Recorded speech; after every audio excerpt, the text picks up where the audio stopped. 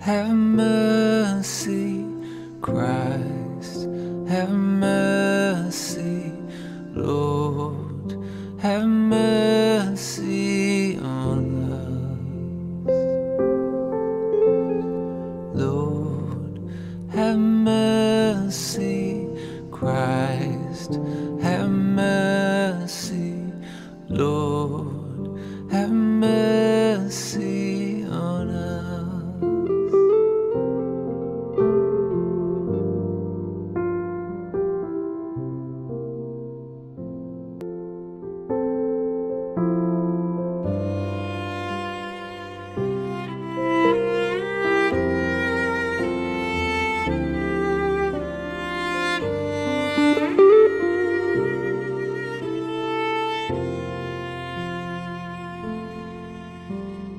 Lord, have mercy, Christ, have mercy, Lord, have mercy on us. Lord, have mercy, Christ, have mercy, Lord, have mercy on us.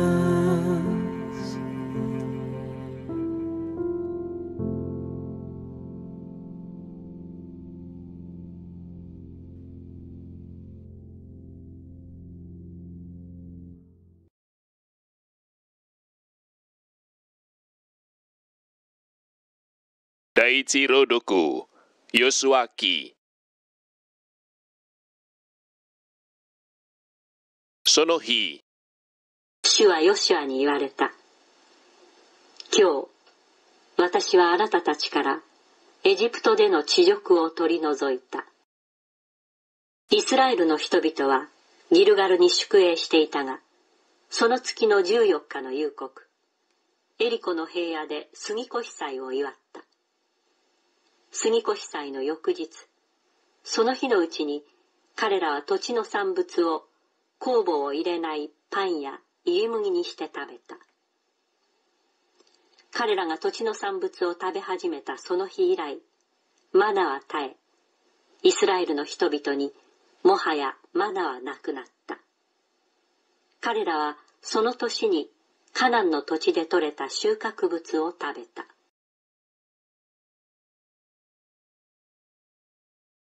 神の御言葉。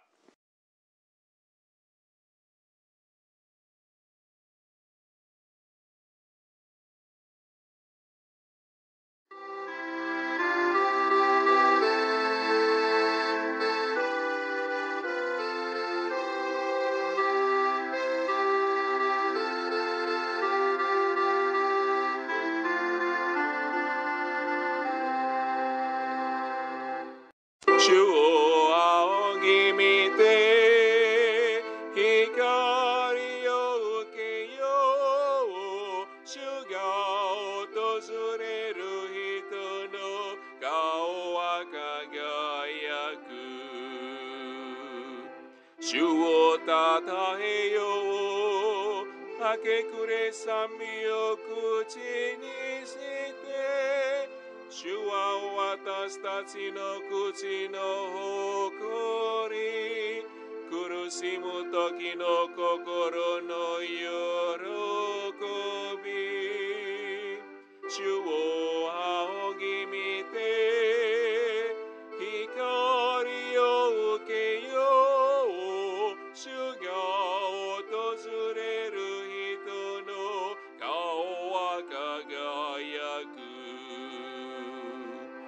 心を合わせて主をあがめ、共にその名をたたえよう。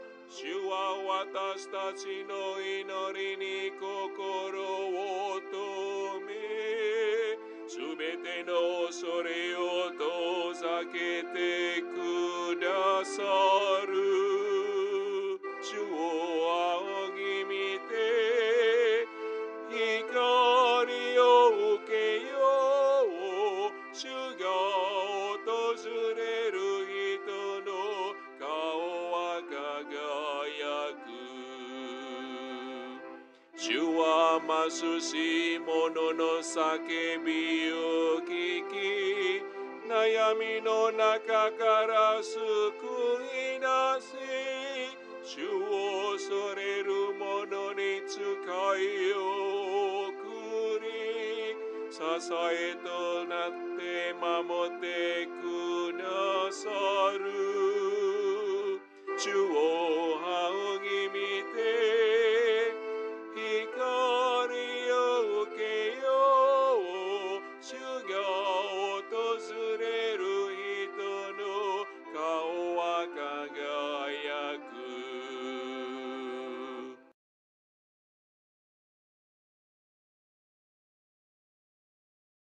第二朗読、使徒パウロのコリントの教会への手紙。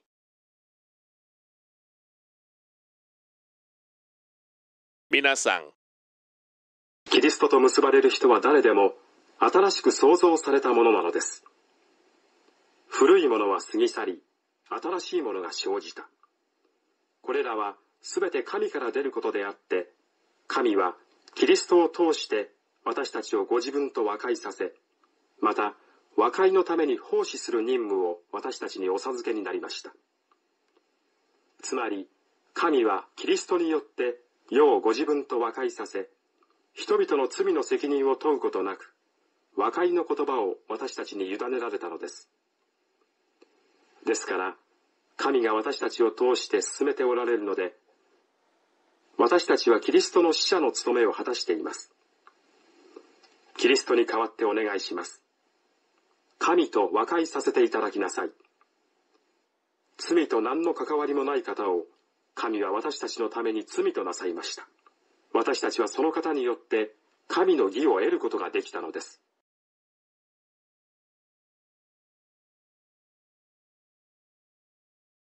神の御言葉。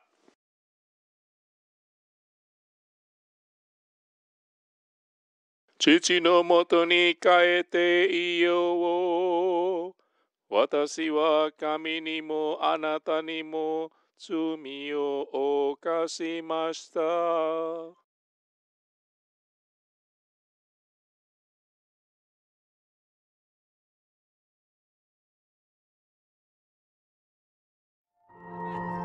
の息子は死んでいたのに生き返り、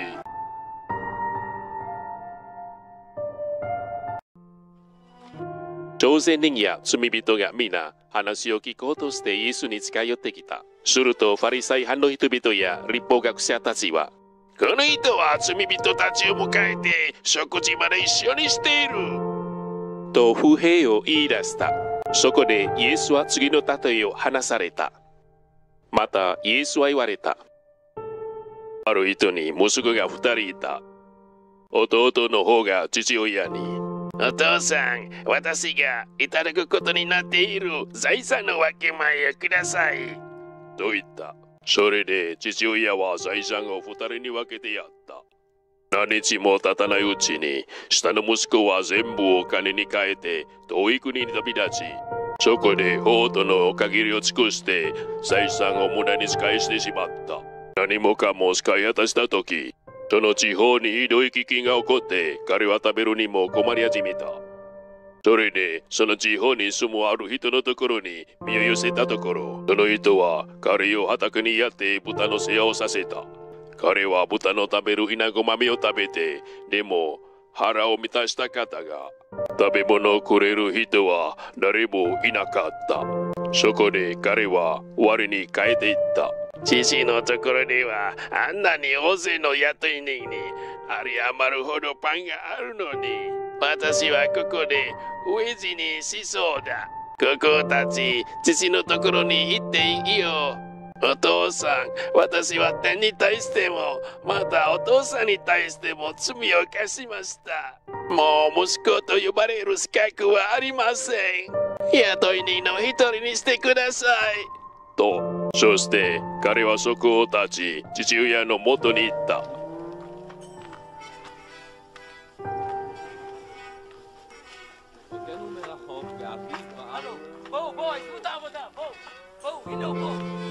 ところが、まだ遠く離れていたのに、父親は息子を見つけて、哀れに思い、走り寄って首を抱き、接吻した。息子は言った。お父さん、私は天に対しても、またお父さんに対しても罪を犯しました。もう、息子と呼ばれる資格はありません。しかし、父親はしもべたちに言った。急いで一番良い服を持ってきて、この子に着せ、手に指輪をはめてやり、足に着物を履かせなさい。それから肥えた腰を連れてきて放りなさい。食べて岩を。この息子は死んでいたのに生き返り。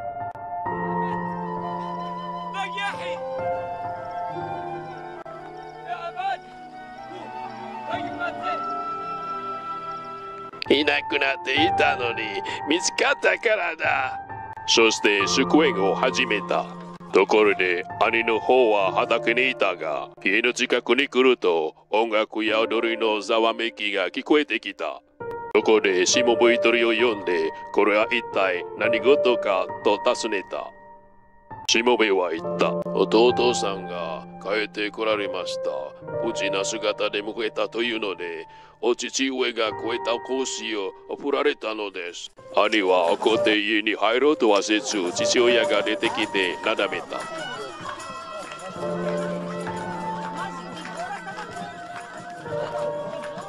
しかし、兄は父親に言った。この通り、私は何年もお父さんに仕えています。火付けに背いたことは一度もありません。それなのに、私が友達と宴会をするために、子ヤギ一匹すらくれなかったではありませんか。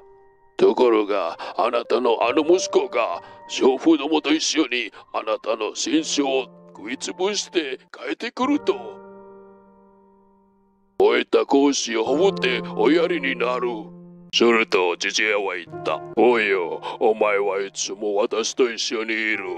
私のものは全部お前のものだ。だが、お前のあの弟は死んでいたのに生き返った。いなくなっていたのに見つかったのだ。祝宴を開いて楽しみ喜ぶのは当たり前ではないか。主の御言葉。